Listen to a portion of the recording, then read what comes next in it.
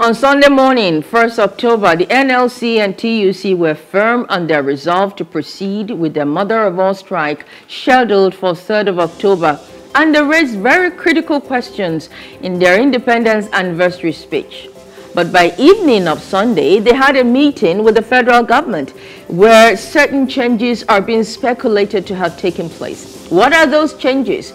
Are NLC and TUC satisfied enough to call off the planned strike? We shall be discussing with the NLC this morning on the breakfast to get answers to these and other questions.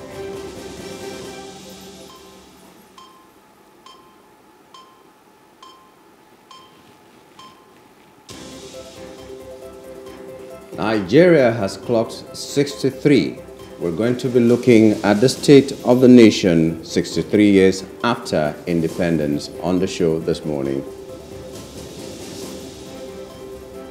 We'll also be taking a look at the front pages of some national dailies with our analysts joining us on Off the Press.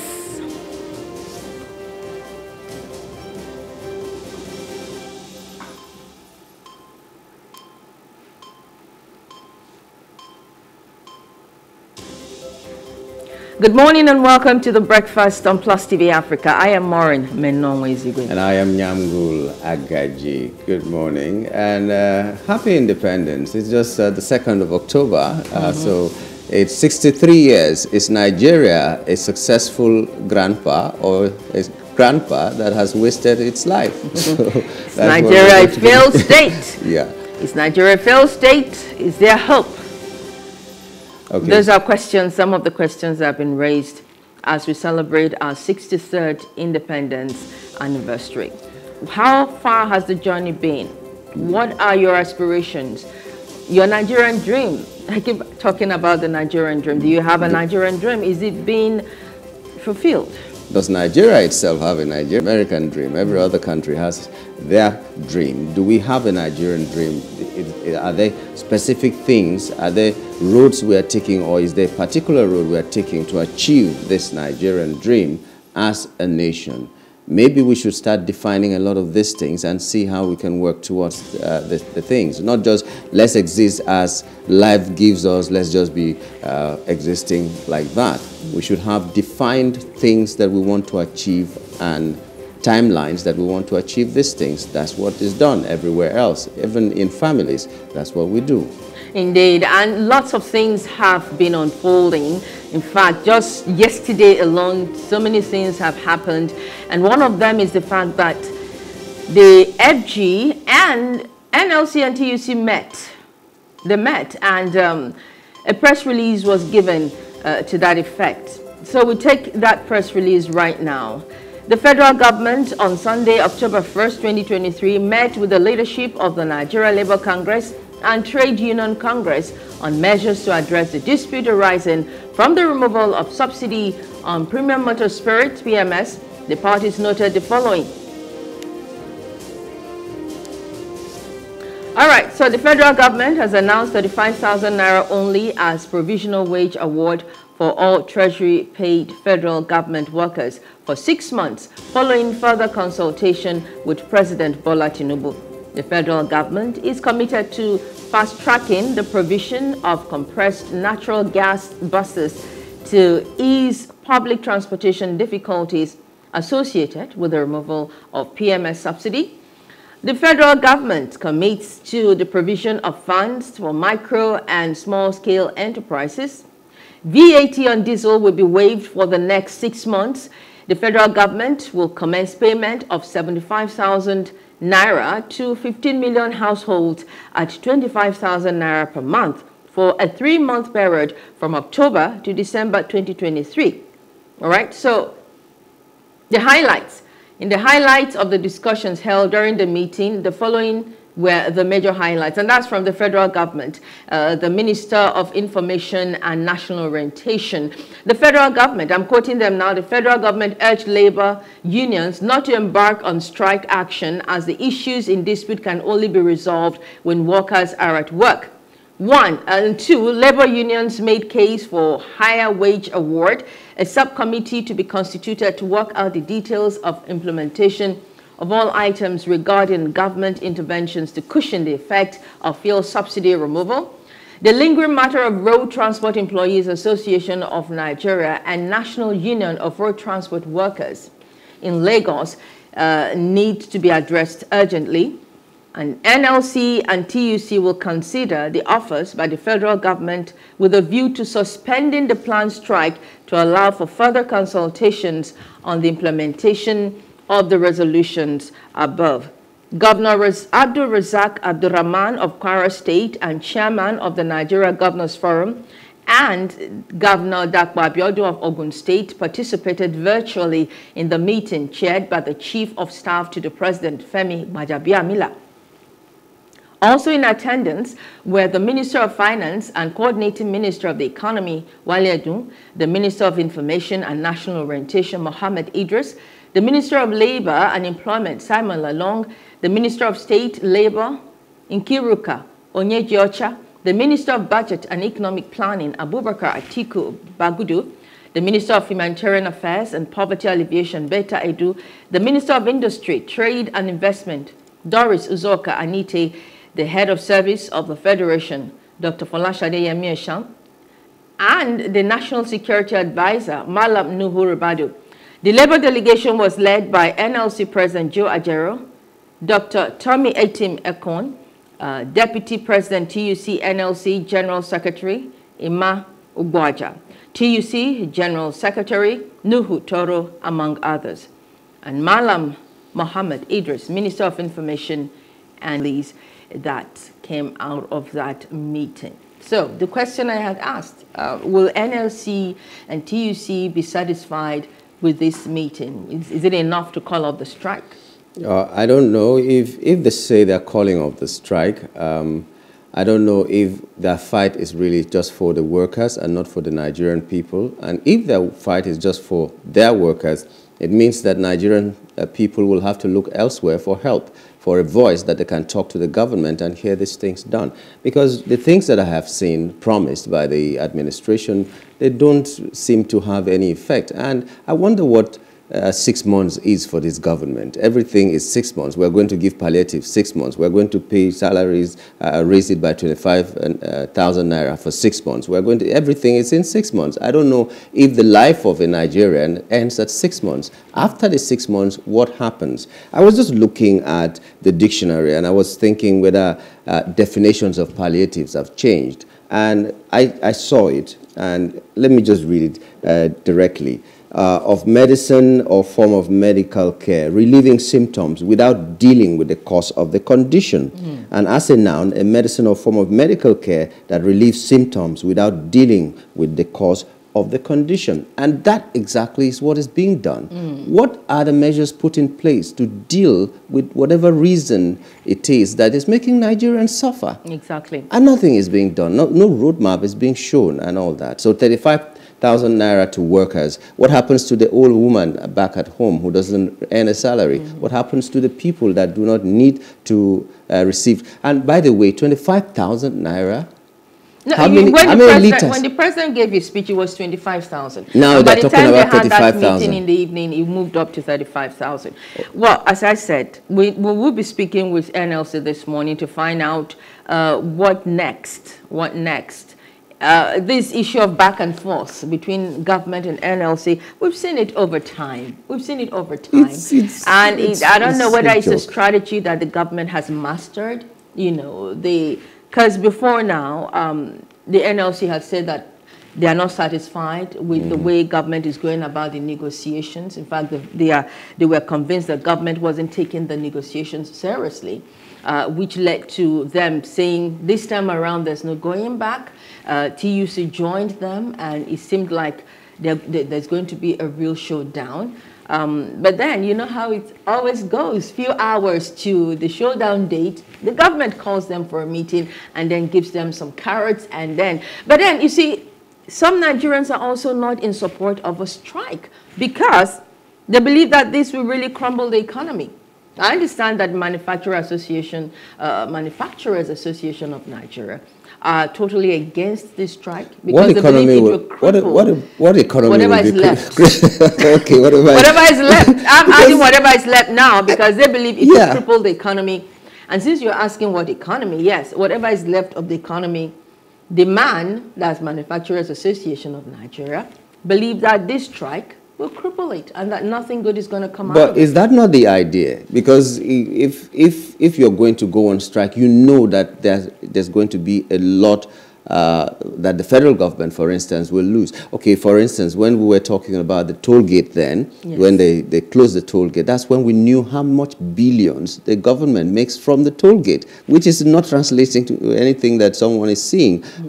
When they are talking about the fuel that the thieves are getting daily, that's when we know the amount that they're stealing. But the one that they are getting, nobody hears about it. So if they're stealing 400 million barrels per day, they will tell us the amount that will cost the government, but they're not telling us the ones that they are mining, how much they're getting out of it. What is 35,000? I just did a calculation now. 35,000 divided by 600 naira, which is like the average for a liter of fuel right now, is 58.33. And that is not a full tank. I don't know if your full tank is 40 something or so. No, it doesn't. Full tank on an average is from 60 liters. So which means the government is paying you 35,000 to fill your tank once. And they're talking about 6 months. I don't know whether that is subject to interpretation, that they are going to pay for the next 6 months, or after 6 months they are going to pay this money. The president also talked about the fact that transportation will be reduced so much. Will be one day. That's what they talk for Nigeria. Will be reduced. Buses are coming that will be using gas. A lot of these things are coming, but they have not come.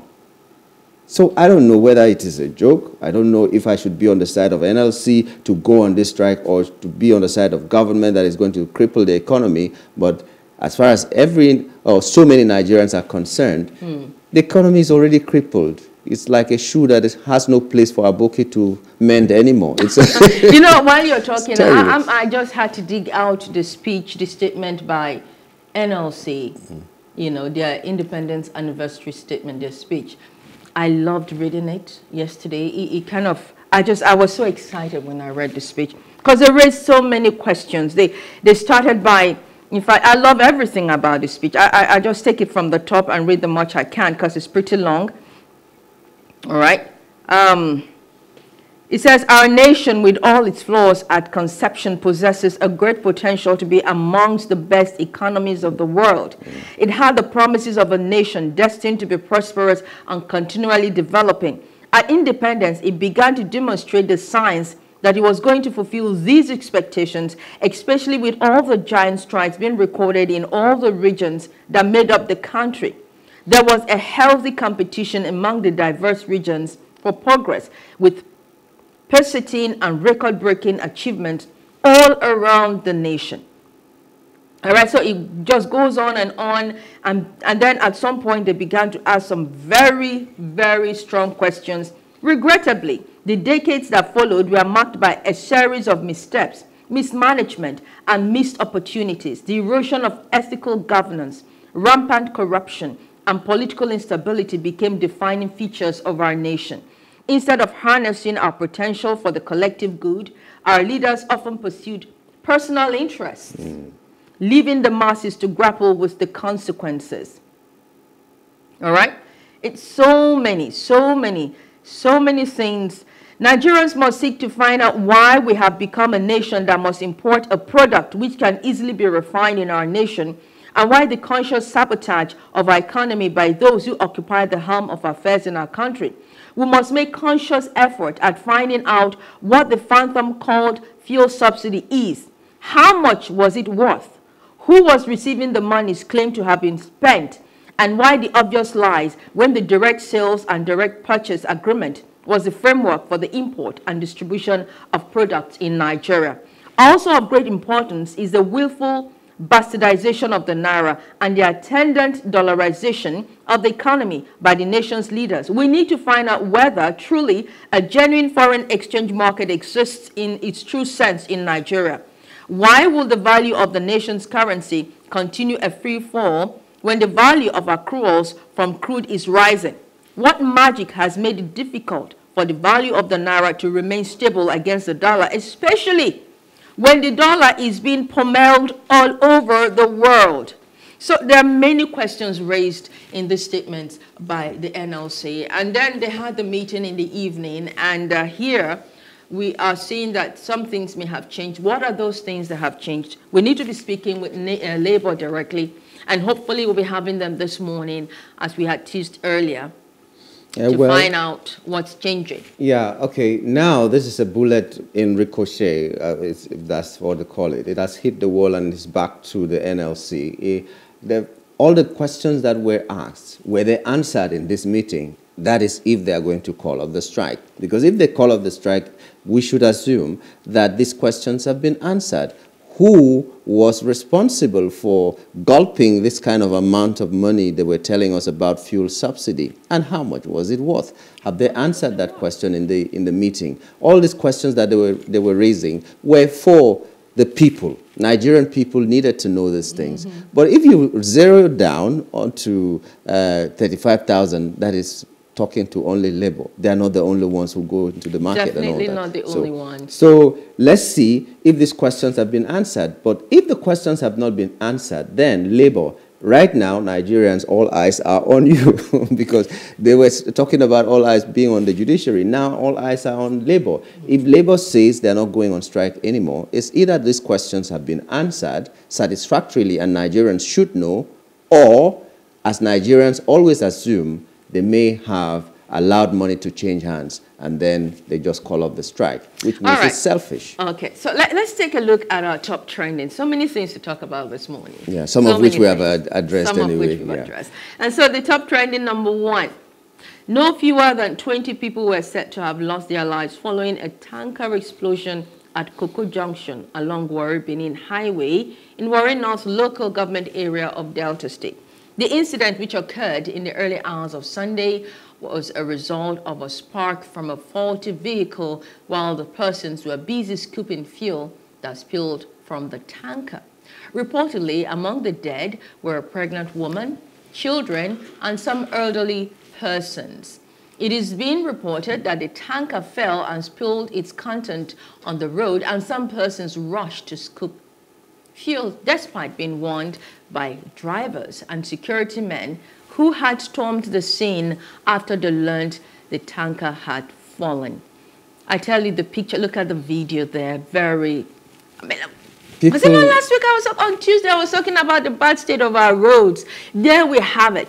There we have it. People never learn from what happens. I don't know whether we forget history or something, but it's so dangerous that if you compare the danger and whatever kind of hardship you may be facing at this time, it is not worth it. What if there's a spark in that place? Oh, Namgo, these people are poor. I know I'm not making excuses for them, but if tankers do not fall on the roads, if the roads are not in the deplorable state that they are in, tankers will not fall there. People will not be stranded in traffic for hours, leading to a spark that has led to all of this and all of these. But if there is a fire in that place, we wouldn't be talking poverty. Some of the people who are there are house owners. Some of them are car owners. Some of them are well-to-do. The people who go to scoop. We like free things. The people who go to scoop are poor.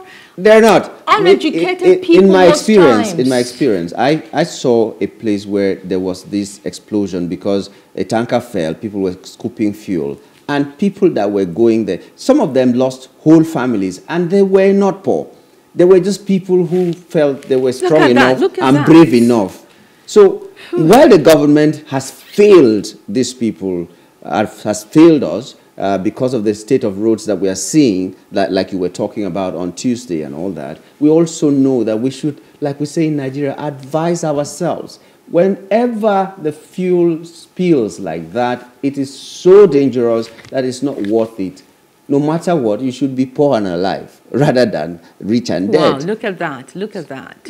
Oh, jeez. Oh, my word. So many vehicles were burnt. I mean, raised with people in them, obviously, because we have reports that about 20 of them died. There may be more because some bodies were already removed as at the times our reporters got there. And so there you have it. It's a terrible thing that we're still experiencing this. People October 1st, look at that. Yeah, 1st it's October 2023. It's terrible.